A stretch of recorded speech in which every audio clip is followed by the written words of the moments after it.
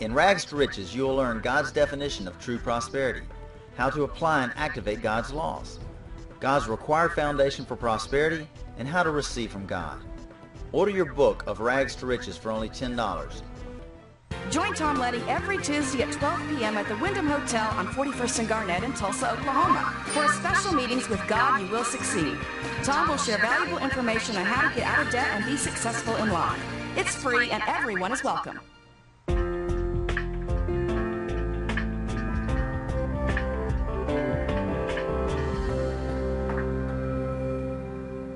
Welcome to With God You Will Succeed. Psalms 127:1 says, unless the Lord build a house, the builders labor in vain. Unless the Lord watches over the city, the watchman stands guard in vain. My guest today is Robin Bremer. Robin, welcome to the program. Thank you. Robin has written several books, but she's got one here today we want to talk about, The Joy of Kingdom Living. Yep. Yeah. Kingdom-driven living. Because we've got to be driven to walk in the kingdom. Amen, amen. Well, tell us a little bit about it, Robin. Well, this book is basically about how the kingdom of God is in you. Yeah. And so the king is enthroned in you. You carry the presence of God wherever you go. And the kingdom is in power. And there's so much that we can do, so much that God wants us to do in the area of the supernatural realm, in the area of multiplying the loaves and the fishes, healing the sick, casting out demons, raising the dead, being filled with His presence and power that we aren't walking in. Yeah. Now there's a workbook that goes with that, right? Mm-hmm. Yeah. And we might show the people here the workbook. Look like there is quite a bit of work that goes with it. But, well, actually, it's a Bible study that goes with it. And this can be used as self-study or with a group. And right now, I'm working at getting them into the prisons because, you know, once you know who you are in Christ and what He's done, you can walk in that power. You can change those prisoners. You can change those people. And I'm hoping to get that into the far back countries that, you know, that know the supernatural but not the supernatural power of God. Yeah. You know, it's one thing to know the Word of God, but it's another thing to be able to put it in practice. Right. A lot of people know the Word of God, but they don't know how to put it into practice. Right. It's just like everybody knows who Jesus is, but a lot of people don't know Him. Right. So, you know. Yeah, and, you know, you think of it with Christians, too. A lot of us think that being a Christian is going to church and being good. Right. But, you know, it's about a supernatural relationship with a supernatural daddy. Oh, amen. And once you... And he is supernatural. Everything about our daddy is supernatural. Right. And it's experiencing Him. It's experiencing what's in the Bible is what we should be living today. Right. We should be living an Acts life. We should see these everyday supernatural things happening in our life today. Oh, Mark 9:23 says, if thou canst believe, all things are possible to him that believeth. And if you believe that, right. And when you pray, God's going to hear and answer your prayer, as long as you don't break the laws of man or the laws of God. I believe you can have whatever you ask for. A lot of people say, well, if it's God's will. I always say, as long as it doesn't break the laws of man or the laws of God, it's God's will and plan and purpose for you to be a success in life. And you know, His will was done 2,000 years ago, and in the matter of healing or prosperity, that's already given to us. Right. It's part of the kingdom, and we have to take it.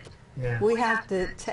God's not keeping it from us. No, it's the devil. He's keeping us from it, and we have to take what's been given to us.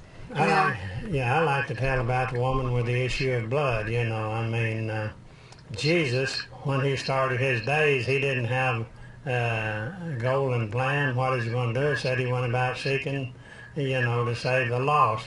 But this lady with the issue of blood, she just knew that if she could get to Jesus, that she would be healed. Well, everybody was trying to keep her from it, you know.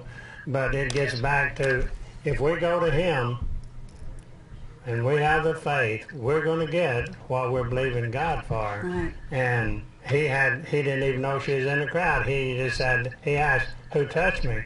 Because he knew the healing virtue had gone out of him. Right. Well, same way with the blind beggar. You know, he knew that if he could get to Jesus, but Jesus never touched either one of those. I mean, so if you got a need and you got the faith and you plant a seed, you're going to get that harvest. You know what I think some of the problem is, though? I think that most of us, most Christians are afraid to dream. Most Christians are afraid to be prosperous, or to believe, well, is God so good that he wants to heal me of this? Or they're afraid that they're going to step out of bounds with God, where the Bible says that he'll give you the desires of your heart. Well, sometimes we're afraid. We don't really know what our desires are because they're buried so deep in us, because we're afraid we'll offend God or step on religious toes or something. Well, tradition keeps people from receiving their blessings more than anything. Binds them up in every way possible. Right.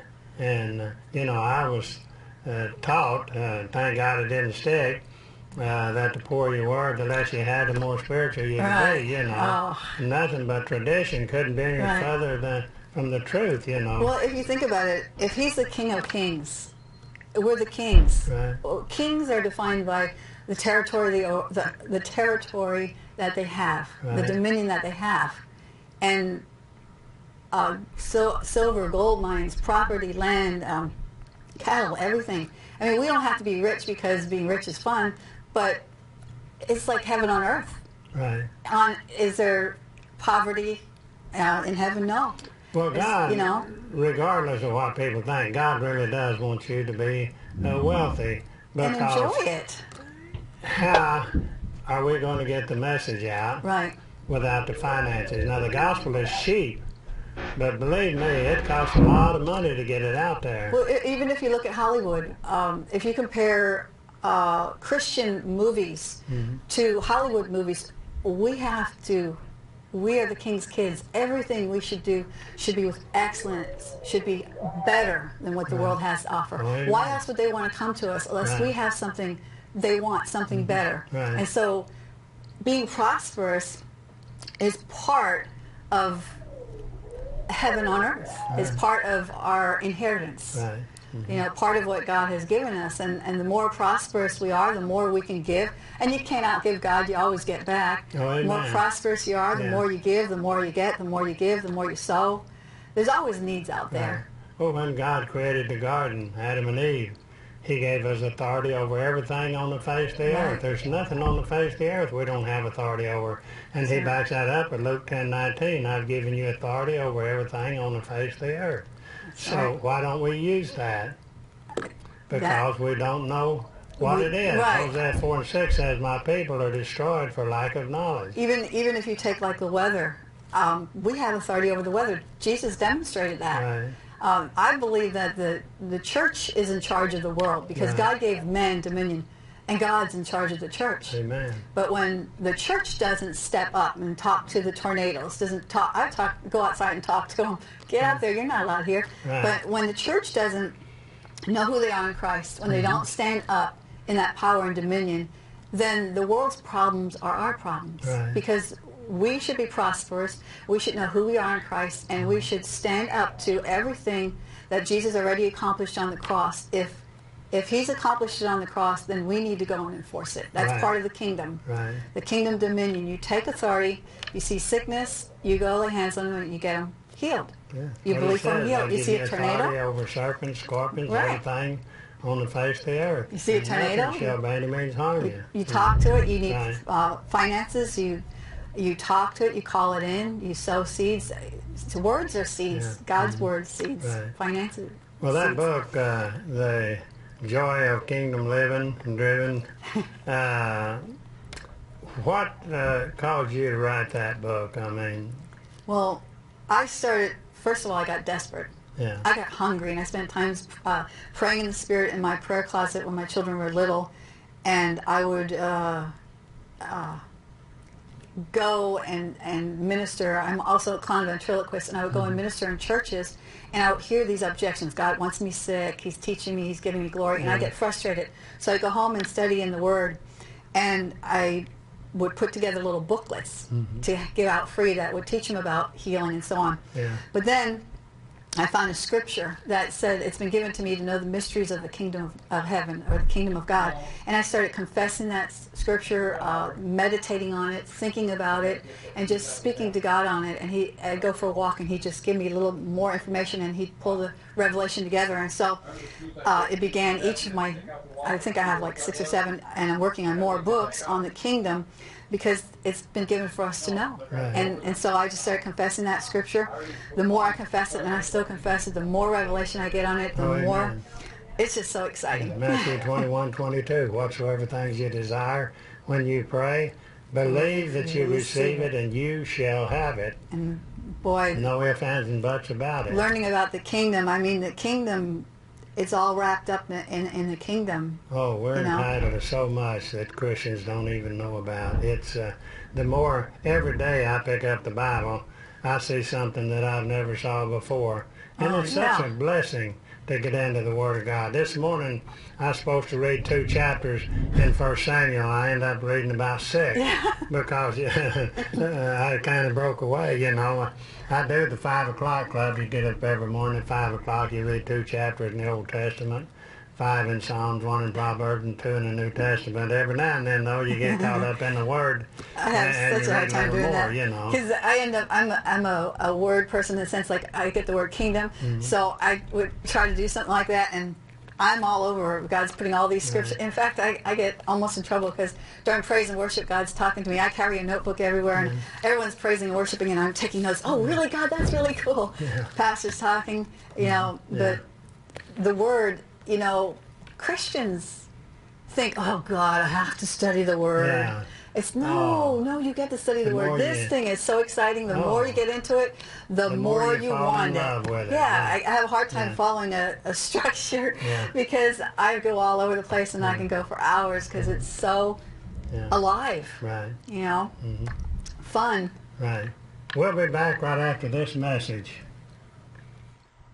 Break free from the bondage of debt. Order Tom Ledding's Financial Freedom Starter Kit today for just $60. Inside, you'll find Tom's best-selling books and CDs, Rags to Riches, Your Greatest Asset, and Prosperity is Your Inheritance, plus so much more. Call 800-880-8220 or check out our website, tomledding.com. Order today. You'll get all the materials you need to start on the road to financial freedom. Order The Dynamic Laws of Creative Selling by best-selling author Tom Ledding. Inside, you'll find the answers that took Tom from rags to riches in the sales world. Call 800-880-8220 or check out our website, tomledding.com today.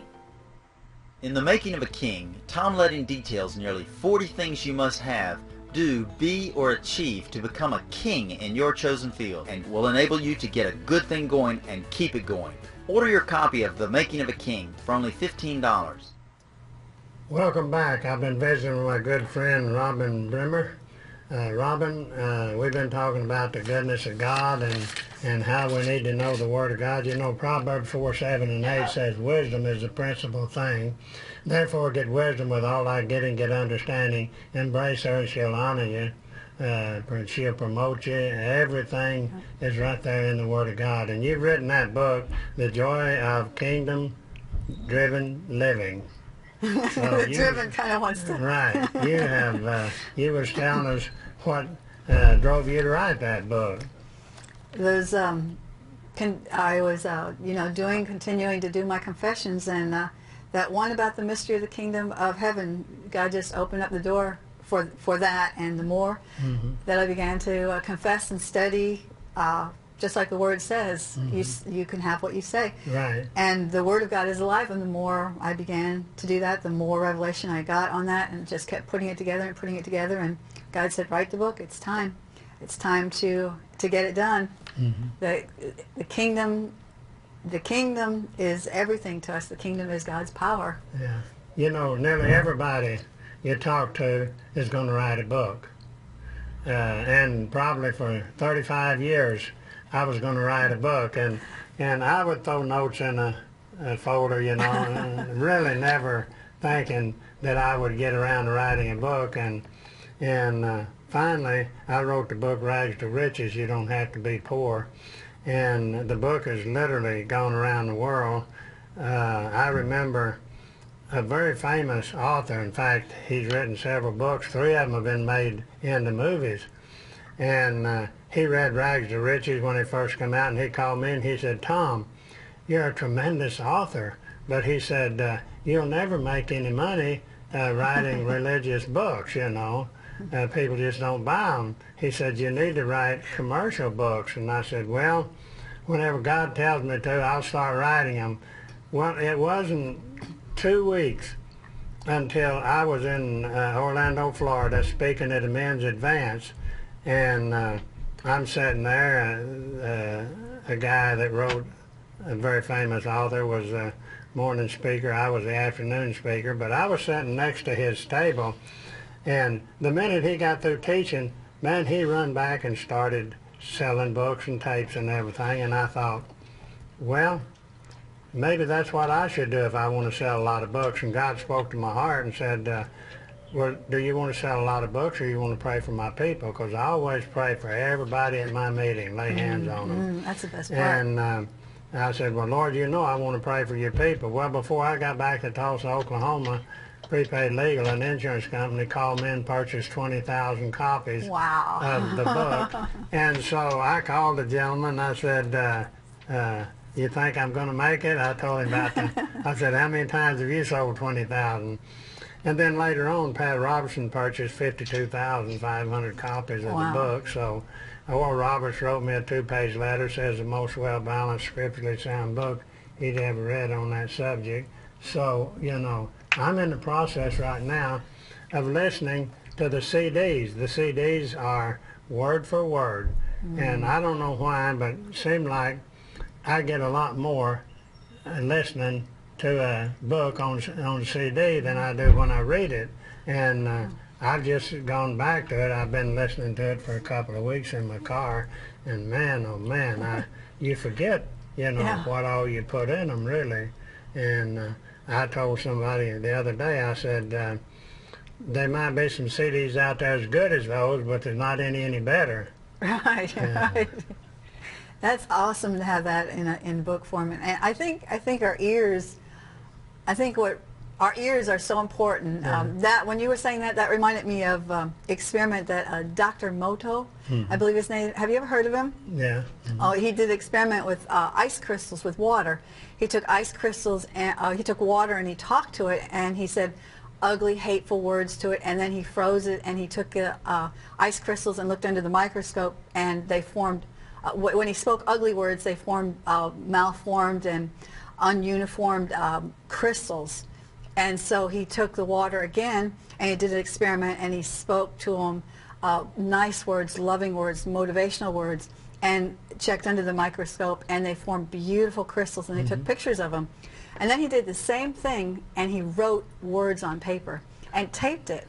Proverbs 18:21, death and life is in the power of the tongue. If Christians could comprehend how powerful the words are that they say.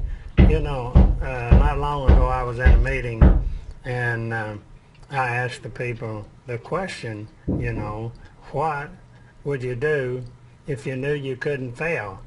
And man, I'm telling you, talk about the answers you get. Well, you know, with God's help, you're not going to fail, because Philippians 4:13 says you can do all things through Christ which strengtheneth you. And, you know, the road to success is always under construction, so you know that as well as I do, that there's always going to be detours, but if you hang in there, God will lead you and guide you and direct you in the way that you should go, and he tells us that throughout the Word of God.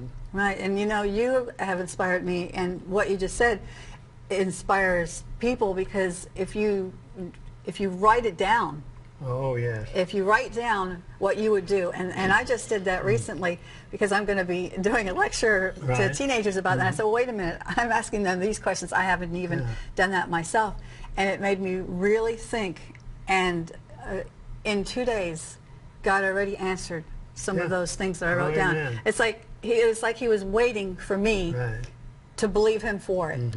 And I believe that's the way how we're supposed to live.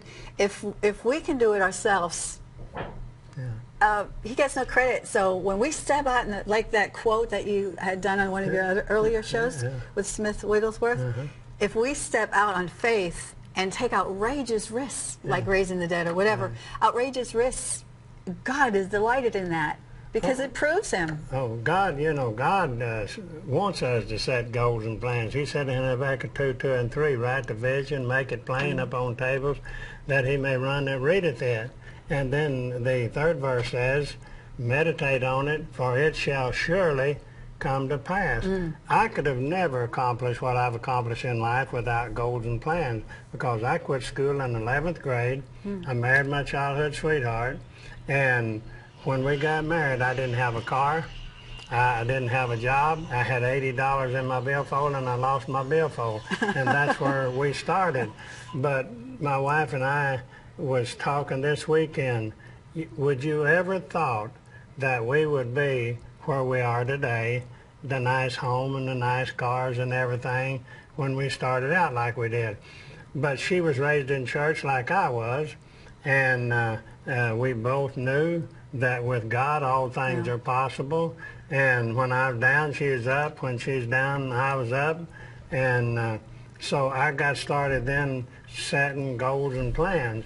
Well, the first job I ever had after I was married was driving an ice truck in Fort Smith, Arkansas.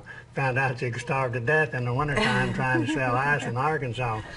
But I went back to school and finished my education, and I went from driving that ice truck in Fort Smith, Arkansas, on to becoming chief accountant for American Airlines in New York City for 5.5 years, on to becoming the #1 insurance agent in the nation out of over 14,000 agents for 7 years in a row. So you cannot tell me that goals and plans don't work. Only 3% of the people in the world today has a written goal and plan. Wow. 10% has it up here. But as long as it's up here, it's nothing more than a dream. It won't become a reality till you write it out. Okay? It's a proven fact that the 10% accomplish 50 to 100% more than the 87% that has no goal and plan for their life whatsoever. You can't argue with it. I mean, it's there. Jesus said, statistic. write the vision, make it plain. Right. Yeah. Words. It comes down to life and death in the words that we speak or write even. I wrote a little mini book because of people, you know, people call in for prayer and you pray with them, and then before you get off the phone, they abort their harvest. So I wrote a little mini book, and it's a great seller on how to conquer the poverty giant. And giant number 6, I think it is, tells you how to keep from aborting your harvest. The words of your mouth. Yeah. Speaking the words of your mouth. Yeah.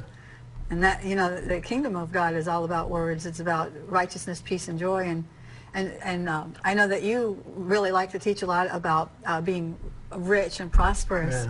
But did you know, well, I'm sure you knew, but in Matthew 12:18, it says that I will put my spirit upon him and he will declare justice to the Gentiles.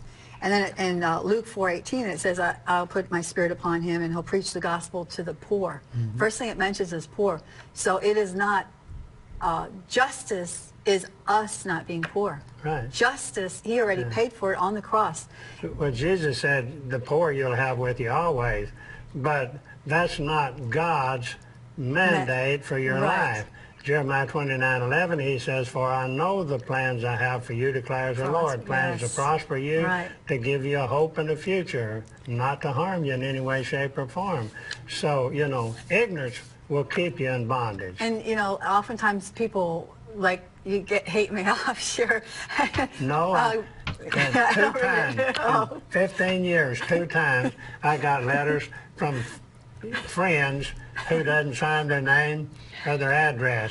And you know what I do with them? I tear them up and throw them in the wastebasket. I don't read them. If they don't, why would you read it? Right. You know? Well, I do a lot of stuff. I do a lot of ministry over the internet, and I tell you, number 2 things, speaking in the Spirit and prosperity are the most amount of haters you get for that area. But in Isaiah 53:4 and 5, it talks about how he was bruised and how he carried our sin and so forth, but it says that the chastisement of our peace, which peace means completeness, safety, soundness in body, welfare, health, prosperity, peace, whole, entire covenant, friendship, covenant relationship was upon him. Right. So he paid for us to prosper right there on the cross. Right.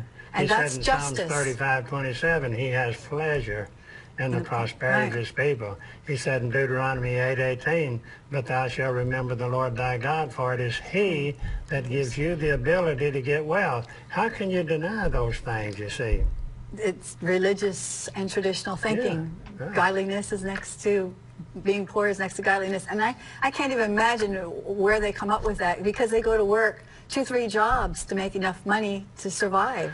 Well, look at 3 John. Beloved, I wish above all things that you may prosper and be in health, even as your soul prospers. Now, a lot of people will try to tell you, well, that's the soul, you know, and this and that and the other. But I think 1 Corinthians 2:9, where it talks about Jesus being poor, well, you know, that was when he hung on the cross.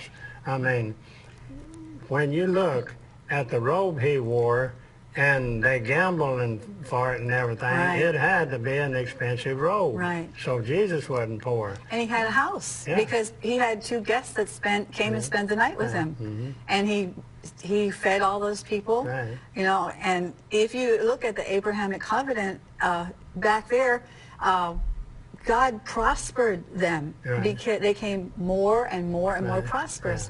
And that we've been redeemed from the curse of the law, so that the blessings of Abraham would come upon us. And the blessings of Abraham, he could only be blessed physically with finances, because he was not a spiritual man. Amen. So he couldn't receive spiritual prosperity. It was financial, physical prosperity, cattle, gold, and all that. Why don't you pray for the people before we go off? Okay. Father, thank you for this time here, but Father, I pray for these people that have heard what we said. Father, I just ask that it would take root in their heart, that you would I just bind any religious or traditional spirits that keep them from receiving everything your blood paid for them to have. Father, just bless them. If they don't know you, that they would just ask you to be their Lord and their Savior. And Father, that they would release everything to you and allow you to fill them up with everything that's in you, every health, wholeness, prosperity, wisdom, in everything, in every way. In Jesus' name, amen. I want to encourage you to get on your computer and order the book. I'm sure you'll enjoy it. I've read the book. It's a tremendous book. And just remember that we'll be back this same time next week. Until then, remember, with God, you will succeed. Robin, it's been nice having you. Jelly.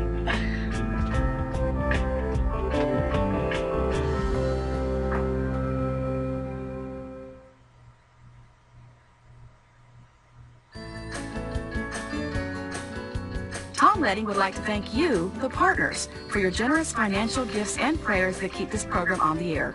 Because of your support, thousands are hearing the good news and finding Jesus. If you'd like to become a partner or donate to this ministry, call 1-800-880-8220 or check out tomletting.com. You can also mail your love gift to Tom Letting Ministries, 4412 South Harvard, Tulsa, Oklahoma, 74135. God bless you.